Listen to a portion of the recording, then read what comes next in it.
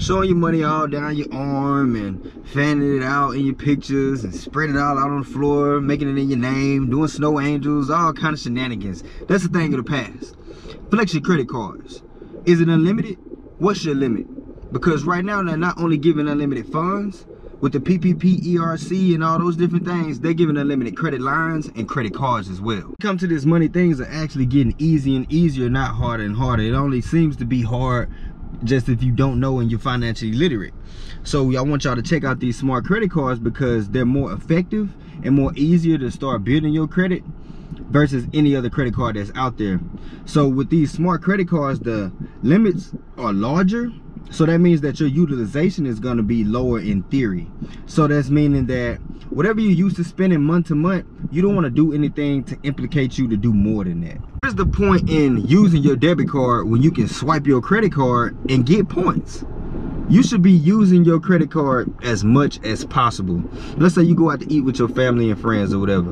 When the bill comes, instead of you letting them pay for their food individually, just go ahead and take their cash and you swipe your credit card and go back and pay on the bill the next day with their money that they just gave you.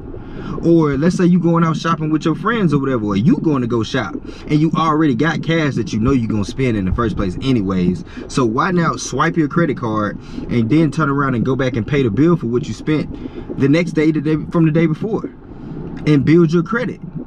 What is the point in using debit cards to pay for gas? What is the point in using debit cards to pay for your bills, your rent, your utility bills, all those electric, all those different type of expenses? You should be swiping your credit card to build your credit up.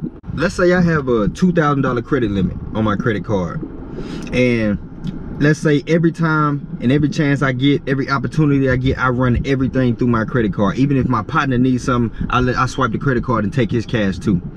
So let's say I spend $2,500 within a month's time before my billing date, and when my billing date comes, my balance is at zero. I just maximize my potential because I spent more than what my limit was, but I paid it back before the time I was supposed to owe. And you always want to pay more than what your minimum balance is or whatever the balance is, because you flip the script and it's a whole nother ball game that opens up for you when you do stuff like this, when they have to turn around and owe you. Always remember this: when it comes to credit cards, you got 2 billing dates. It's not just one. And the date that they do tell you about is not the date that actually implicates you. It's the date that they don't tell you about, which is the reporting date that actually gets you. The reporting date and the due date are usually 3 to 5 days in between each other. So what you do, you call up your credit card company and you ask them, what's my my due date for my credit card? And they're gonna tell you a date. And then you turn around and you ask them, what's the reporting date for my credit card? And they tell you another date. And that's the date that gets you and makes you and causes you to have to pay the APR percentage. So you want to make sure that that balance is at 0 before that reporting date. That way it'll be like you're using the credit card interest free. You'll never have to pay interest on your credit card again if you follow what I'm telling you. So they'll tell you about the date that they're supposed to trip you up on, but won't tell you about the other date. People are the real frauds out here. And let's not even get started with the predatory lenders, with the banks and stuff like that. And they give you all kind of good game, you know, telling you about how to open up an account, you know, so far on and so forth. But when you do finally open up the account with them, you find out that the overdraft fees is freaking crazy. Predatory lending is when they don't explain all the nuances and hidden fees, surcharges and stuff behind opening up an account with them. Anytime you have a bank that's saying that you got to spend or swipe your card 5 or more times or X amount of times a month and able to stay in good standing with them before they charge you with fees of such, you know they predatory lending. These banks want you to swipe your debit card as more as 15 times a month, knowing that the average person isn't, especially if you live on or below the poverty line. You're not. And then what are they gonna do when you don't? They collect fees, overdraft fees too. So why not swipe your credit card more than your debit card? I'll tell y'all another thing. These car salesmen, they're initially out to fuck you. It's nothing personal, it's just business. They're some of the sleaziest people on earth. And some of them don't know the game, but most of them do. So this is what they do. You go in to get a car, right? So they say, well, we're gonna run some inquiries through the banks to see if you get approved. So instead of them running 1 inquiry, but not 1 but 2, not 2 but 3, these niggas will run up to 5 and 6 inquiries on your credit report. And you're not knowing that to the financial bureaus, when it shows that you have 6 hard inquiries on your credit report, that's telling them that you're gonna go bankrupt within 5 years.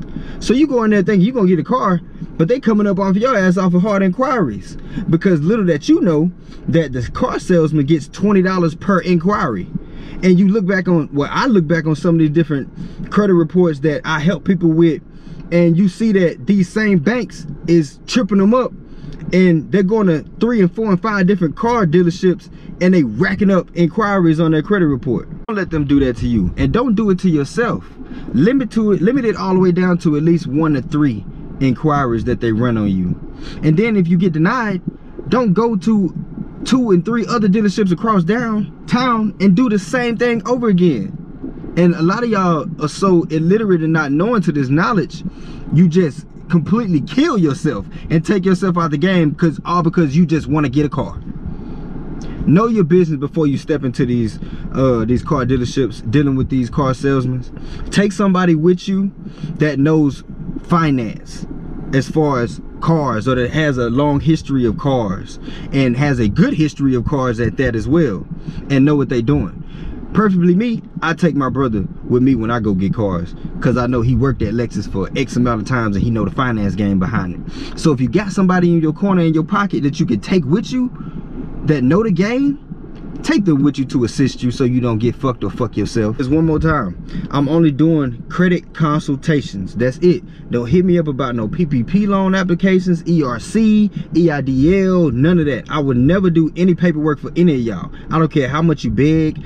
I don't even really care how much you pay. I don't deal with people's information like that. Even with credit, I don't want any of your personal information. All right, I'm filling you in with the nuances of credit so you can stay in good standings with credit. Even if you decide to go out and pay somebody to do your credit, that's fine. But I guarantee you, the person that you pay to do your credit, they're not gonna give you the game and the nuances that I give you and tell you to play by and able to stay in good standings within the credit that they get you on. Appreciate y'all for tapping in and subscribing, man. All my new subscribers, man, y'all make sure y'all hit that notification bell, because I know with all this game that I'm putting out, they gonna start shadow banning me like they did on the last channel. So I gotta be prepared for that, man. So make sure y'all have them notifications on, and y'all hit me in the comments, man. Y'all know I'm in there. Hit me in the comments with your questions, and we'll see how it go, man.